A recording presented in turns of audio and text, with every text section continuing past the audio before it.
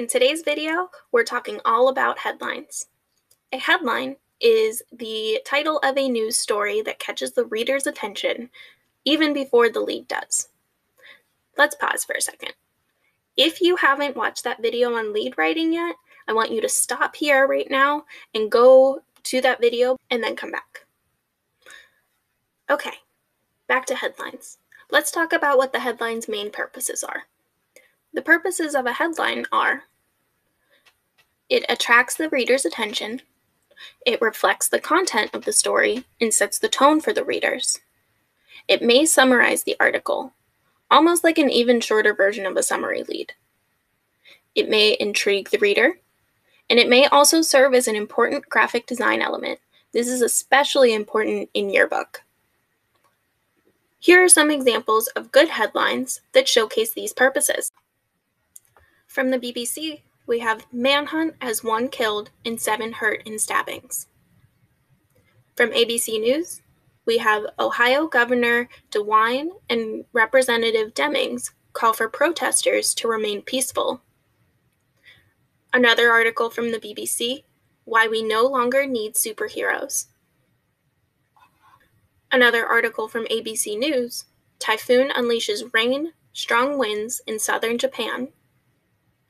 An article from NPR, But Do I Love You? Tips for Homebound Declutterers. And then a story from The Verge. Super Mario Bros. 35 turns classic Mario gameplay into a 35-person battle royale. Keep in mind that while these are pretty good examples of headlines, they're still not perfect examples, and you'll see this when we look at our do's and don'ts list of headline writing.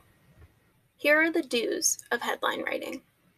Do read the article, especially the opening paragraphs, to understand the purpose and main idea. Do give the most general, overall focus or summary of the story. Do limit the number of words. 6 to 10 words is generally a headline. You can always add a subheadline if you need to. Do use strong active verbs. Do use present tense verbs to show past action. So even if the events in the story have already happened, in the headline, write them as if they are happening now. Do express a complete thought. Headlines usually read like simple sentences, without words like a, and the. Do use numerals, such as 1, 2, and 3, rather than spelling out numbers. Do substitute a comma for the word and do use a semicolon or a colon to separate different thoughts. Now, here are some of the don'ts. Don't add opinion into the headline, unless it's an opinion article. Don't use acronyms or abbreviations that readers won't recognize. Don't put information in a headline that isn't in the story. And don't copy the exact wording in the lead for the headline. Okay, so I'll admit that's kind of a long list of do's and don'ts. So I put together this checklist for you to use so that you can follow these when you are writing your headlines. Let's take a look at this checklist. The headline reflects information stated in the story. The headline is short, between 6 to 10 words. If it's longer, consider making a subheadline. The headline forms a complete thought. The headline is written in present tense.